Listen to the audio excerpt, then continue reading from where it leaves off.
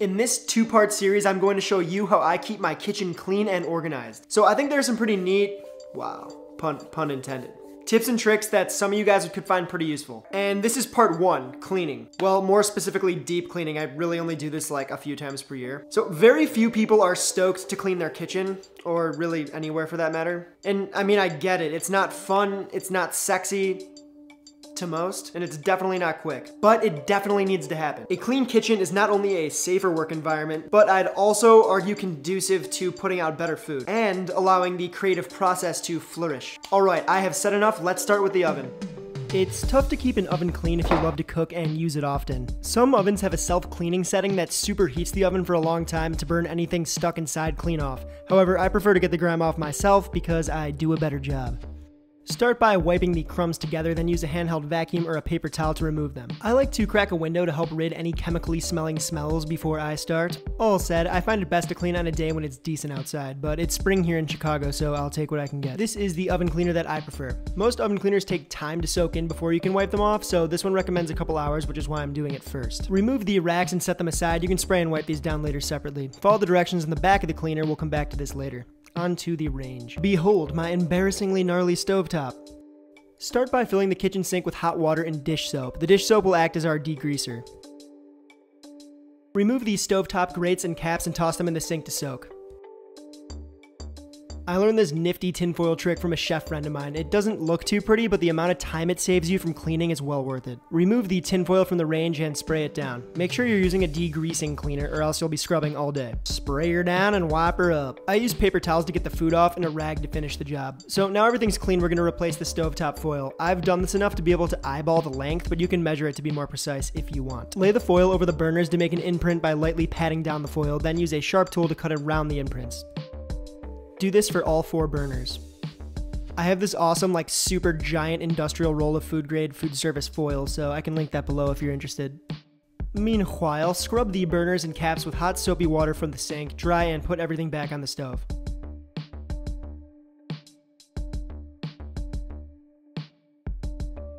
Now let's get the microwave in order. Fill a microwave-safe bowl with 1 cup of hot water and 1 cup of distilled white vinegar, then nuke it for 10 minutes. This is going to help loosen up grimy bits stuck inside the microwave. While that's in the microwave, if you have them, pop off any removable vents which are generally located under the microwave. Simply wash these with hot soapy water and let them air dry before replacing. Don't be tempted to throw these in the dishwasher, the grease could clog it in the long term. After the 10 minutes, remove the vinegar bowl, but be careful because it's super hot. Then take out the spinny dish thing too. Now your microwave should be primed for maximum wipeage, so go to town. Oh, and clean the spinny dish thing with hot soapy water. Boom, clean microwave. Now onto surface cleaning.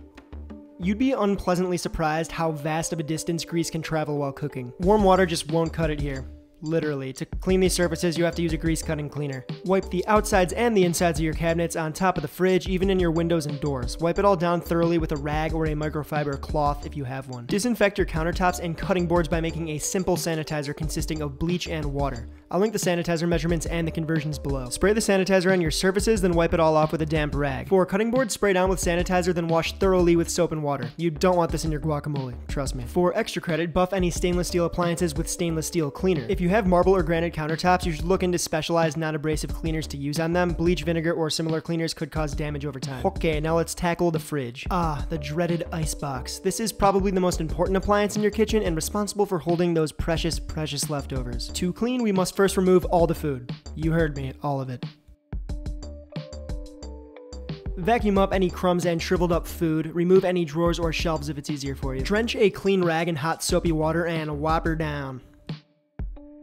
You can use the sink to help clean any shelving. Then wipe everything dry with a clean towel. And I'm really not sure what I'd do without these microfiber cloths. They're incredible at wiping things clean and dry, much better than the average kitchen towel, so I'll link these below. Rinse and repeat in the freezer. Next, we clean the dishwasher. Wipe the inside of the dishwasher down with a 1-to-1 mixture of hot water to distilled white vinegar. This will help remove any stains and gnarly odors. It sounds redundant to clean something that's literally designed for cleaning, but there are some things you should do to maintain a clean dishwasher. Check to make sure the water spouts on the spinner aren't clogged with food or scum. Now we need to clean the filter. Yes, your dishwasher has a filter, and if you're just now finding this out, you probably need to clean it. Do so by dunking it in hot soapy water and remove any gunk from inside. Pop the filter back in, then replace the baskets that I forgot to tell you to remove.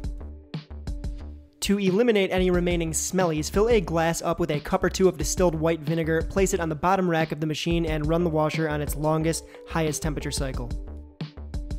By now, a couple hours should have passed, so let's finish up the oven. Using a rag that you're willing to part ways with, wipe out all of the oven cleaner that we sprayed on earlier with hot soapy water. Now replace the racks and close her up. Nice work, soldier. Your future roasted chicken thanks you. Okay, the sink. The sink is nasty, straight up. Just think about it. All your uneaten food, the cat's food, and whatever else you dump in there. Grime. It's basically like the club for bacteria, so avoid the shit house music and keep it clean. To your empty, dirty sink, sprinkle in a couple spoonfuls of baking soda and drizzle in a couple glugs of dish soap, then scrub it clean. Once scrubbed, rinse it all out with the hottest water your sink can make. If you have a disposal, we need to clean that too. Fill your disposal with a bunch of ice cubes and dust the top over with some baking soda. The ice will help knock the gunk off the disposal's blades and the baking soda will eliminate the bad odors. Just run the disposal, then finish it off with some hot water. Alright, that's it. All that's left are the floors. I left these for last so that we can clean up after the mess that we made while cleaning. I know, janitorial inception. Trippy. Vacuum these solid crummy bits, then either mop and or wipe away any remaining grime. Now take a deep breath. Namaste, we made it. So yeah, that could look like a lot of work, because it is. I can assure you by the time you're done, you are going to be satisfied and have a feeling of accomplishment. Maybe, hopefully. So go pour up a cocktail or crack a brew or something NA if you're underage, because you deserve it. That was awkward. And as always, thanks a ton for watching, and I will see you next week. So, ta-ta, friend. Au revoir.